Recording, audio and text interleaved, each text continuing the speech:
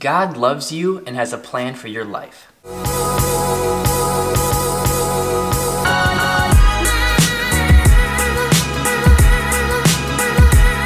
I feel like I always forget how much the Lord really loves me. The word love gets thrown around in today's society that we forget what it means.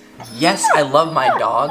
Yes, I love Butterburger from Culver's, but this is not the same love that the Lord gives me. When the Lord of the universe says, "Jake, I love you," he's talking about the love that raises people from the dead. The kind of love that walks on water. The same love that converts sinners into saints. This kind of love is described as agape. Agape is a pure, selfless, unconditional form of love.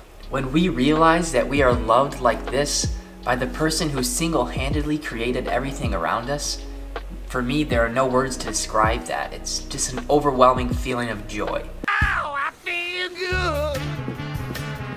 I knew that I would now. Oh, shit.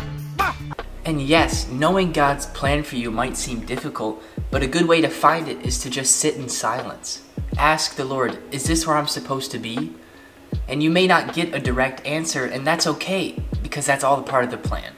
You may have a content feeling of peace in your heart, knowing that this is where you're supposed to be.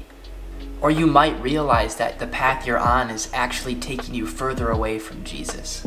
And whatever the Lord has in store for your life, it is good, because He loves you. And if you remember anything from this short video, I'd like you to remember that the Creator of the universe loves you and has a plan for your life. And I challenge you to just sit in silence for 5 minutes each day this week and allow the Lord to speak to you. Thanks so much for watching, and please feel free to reach out to us through our email and social media. We'll see you guys in the next video.